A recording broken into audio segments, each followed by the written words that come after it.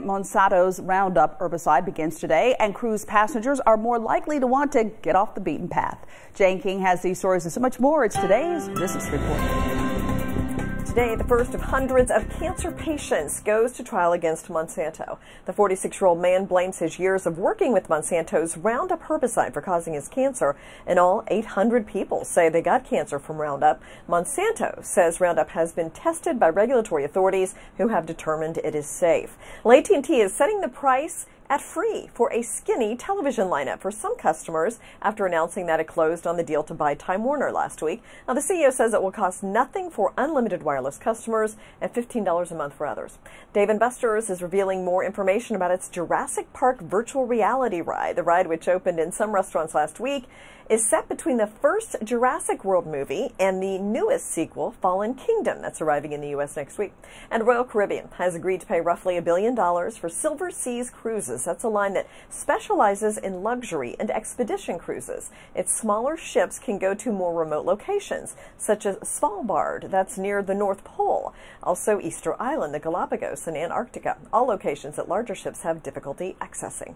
From the NASDAQ market site in Times Square, I'm Jane King with your business update. Jane King, thanks so much. Let's take a look, see how noon stocks are performing. Dow Jones Industrial data whopping 152 points to sit right now at 24,938. NASDAQ Composite also down 12 points to sit right now at 77.34. Well, be sure to watch out for scams when booking your travel plans. Chances are you're planning a summer vacation and looking for deals to fit your wallet. Here are some tips, though, from the Federal Trade Commission to keep in mind before you pack your bags. Be sure to try to avoid offers for free trips that require you to pay. A company that offers you a free vacation may just be a little too good to be true. Say no to robocalls, and if you get an unwanted call from someone trying to sell you something, just ignore it. Always know the cancellation policies and pay by credit card. Gives you more protection than paying with a debit card, cash, or a check. Americans are not forgetting to eat their broccoli. In fact, broccoli is the most popular vegetable in America. New Green Giant survey finds broccoli is the favorite vegetable in 47% of states across the nation. Corn takes the second spot, chosen as the favorite vegetable in 9 states.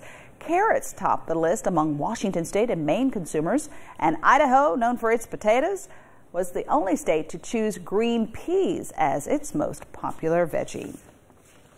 African Americans and Latinos diagnosed with diabetes later in life may face a higher risk of pancreatic cancer. This is according to a University of Southern California study of 49,000 adults. African Americans diagnosed with type 2 diabetes after the age of 50 were 3 times more likely to develop pancreatic cancer within 3 years than non-diabetics. Latinos were 4 times more likely. Late onset diabetes did not, though, increase the risk for breast, prostate, or colorectal cancers.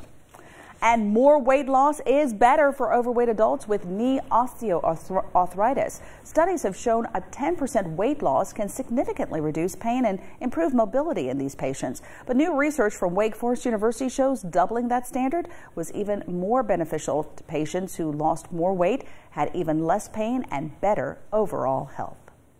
Well, one man took a month to travel to the World Cup in a unique way. Gonna explain in today's News of the Week.